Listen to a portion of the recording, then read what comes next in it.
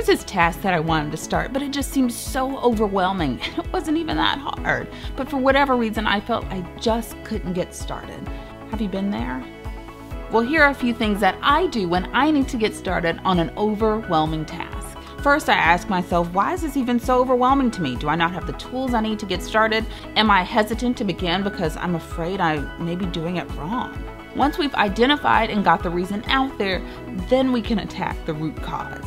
Next, I come up with a clear plan for getting started. I'm talking concrete steps. Define exactly what you want done.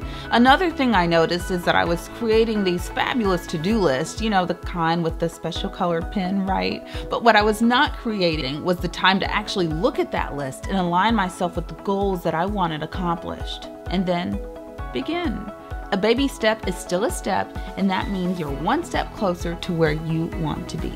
And that is your Insight in 60.